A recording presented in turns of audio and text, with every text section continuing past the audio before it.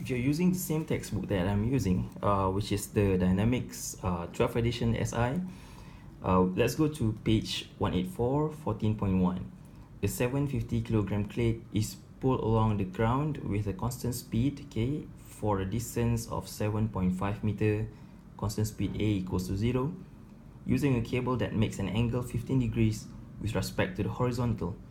Determine the tension in the cable and the work done by this force. So this is question number 1, and this is the question number 2. You need to calculate the tension in the cable and the work done by this tension. The coefficient of kinetic friction between the ground and the crate is mu k 0.55. So let's first draw the problem. Here we have the crate, okay, and then this is the force acting on the crate with respect to horizontal, 15 degrees. This is T. Okay, what else? So we have the friction force. So friction force, FF, and this is the normal force. So friction force is basically the coefficient of friction times the normal force, 0.55 times N.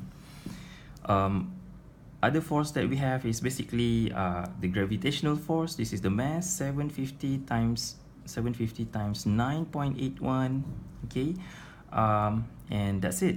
Oh, lastly, we have the clue, the speed is constant, so A equals to 0.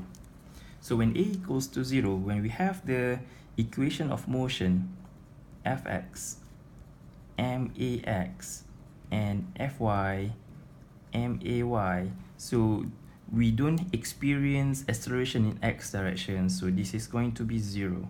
So there is no acceleration in y direction, so this is going to be 0 as well. So we have done the equation of motion. We move to the forces. So now the summation of forces, okay, so positive to the right, so Fx equals to 0. So positive to the right, so we have the forces acting to the right, so we have T cos 15, T cos 15, and then we have the friction minus 0.55 times N equals to 0. So this is the equation number 1. And then you have positive upwards, summation of Fy equals to 0 as well. So we have the normal force, we have the mass, we have the tension. So the normal force is positive, okay, this is N is unknown, and then we have 750 times 9.81, and the component is going up, T sine 15 degrees equals to 0. So this is your second equation. So you have 3 equations and 2 unknown. You can start by eliminating T to get N. Okay, so try to eliminate T.